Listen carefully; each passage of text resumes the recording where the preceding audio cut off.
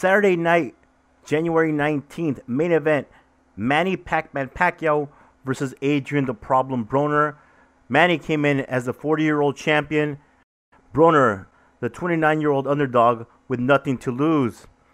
Manny Pacquiao seemingly has revived his career in boxing, and in this fight, almost pitched a perfect shutout against Adrian the Problem Broner, almost knocking him down in the 7th round, and then again putting a beating on him in the 9th round. After those two scares for Broner, he just did not engage and mostly backpedaled the entire fight. Adrian Broner's corner for some reason was telling him in the early rounds that Broner was winning the fight, which he was not on any cards, whether it be press row or the unofficial cards on Showtime. In the end, Manny Pacquiao gets a unanimous decision victory against Adrian the Problem Broner and is still WBA world champion.